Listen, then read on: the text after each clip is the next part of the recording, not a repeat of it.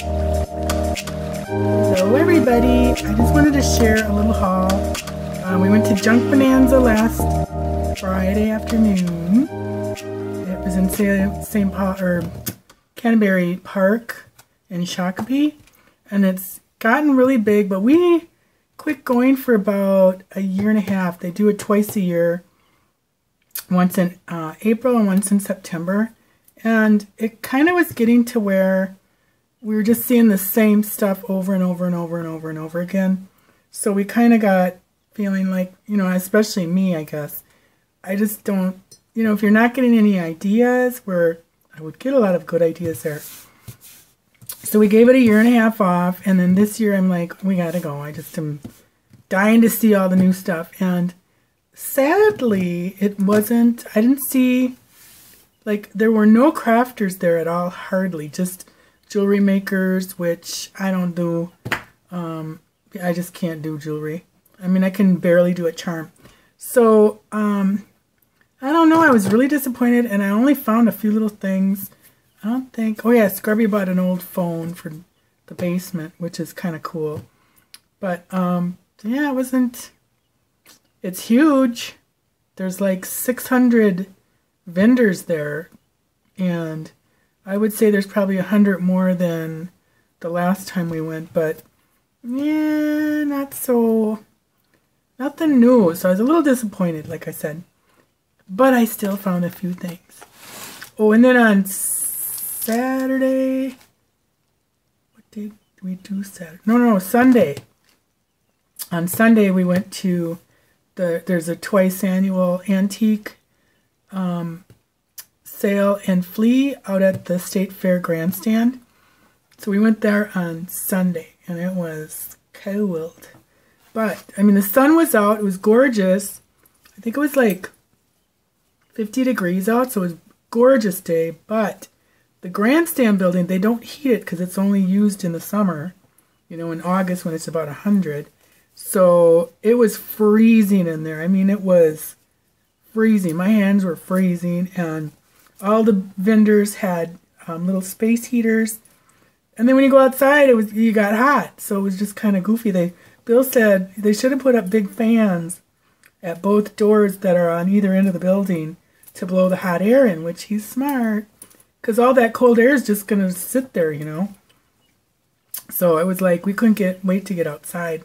And anyways, okay, so Junk Bonanza, I found. This guy had a bucket of zippers, 2 for $1. So I found these 4. I thought it'd be fun to make some pouches, like little pencil pouches or something. I've got some fun fabrics from Rose. Rose King sent me for one of our swaps. So I might use this for those. So that was a good deal. And Dale Calder is a videographer, a YouTube guy.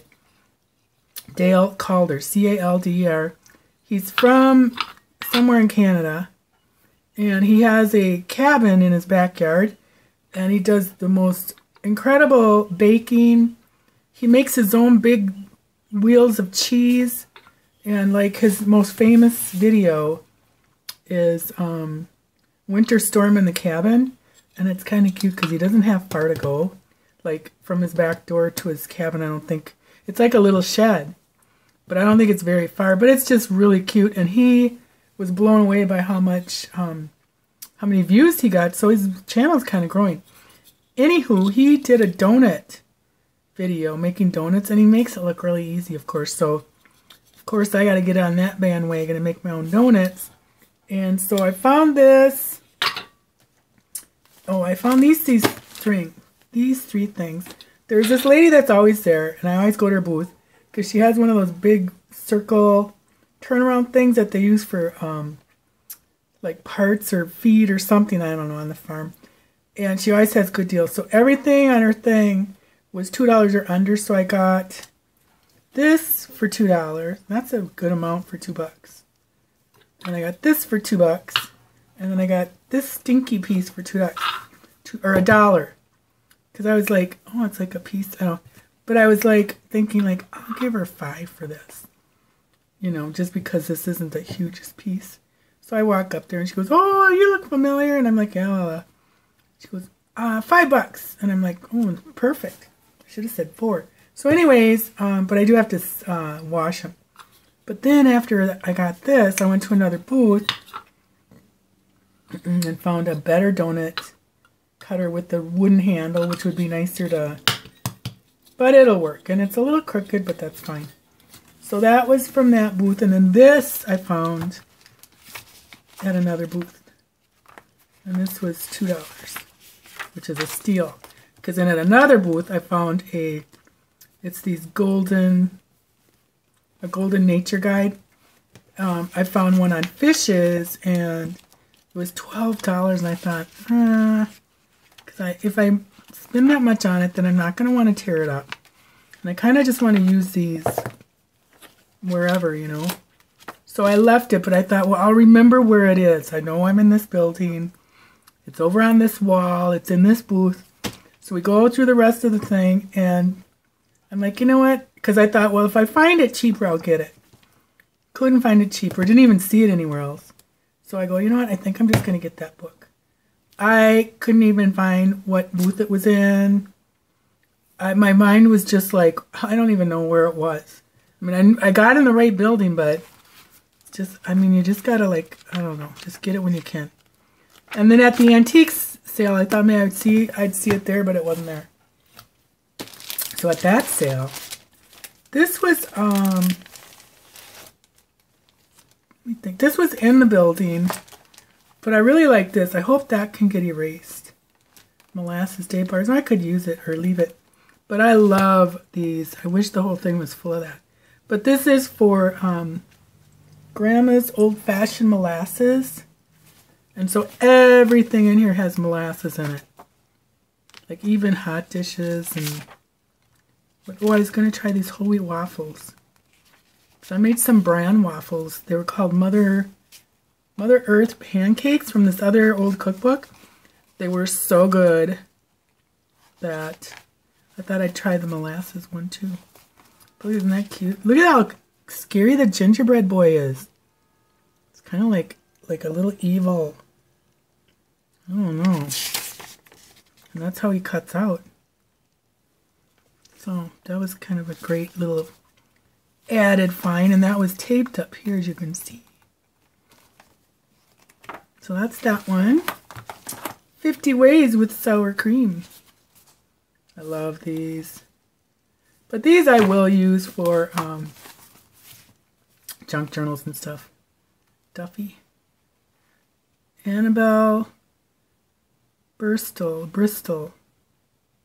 I love that name, Annabelle.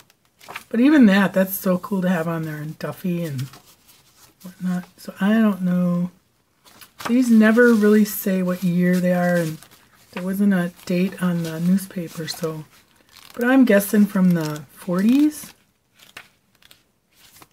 So, and that was, oh, it was $4, but she had half price. I got it for $2. And she had all books, and she didn't even have the fishes book.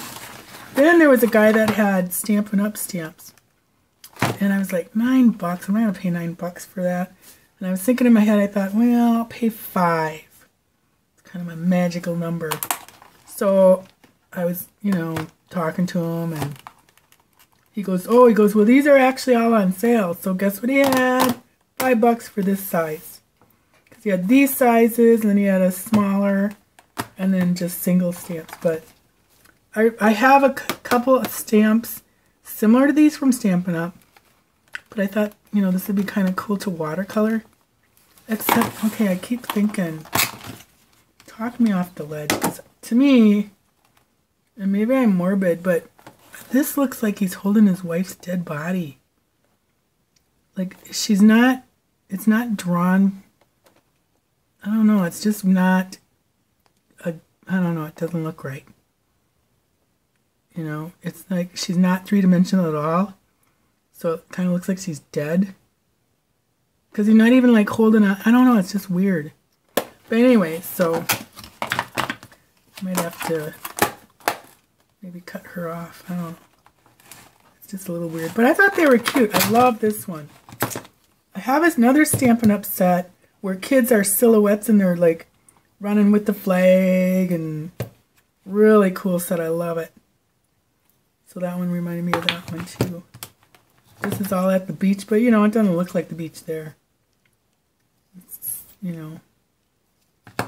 And this one, that to me is more at the lake.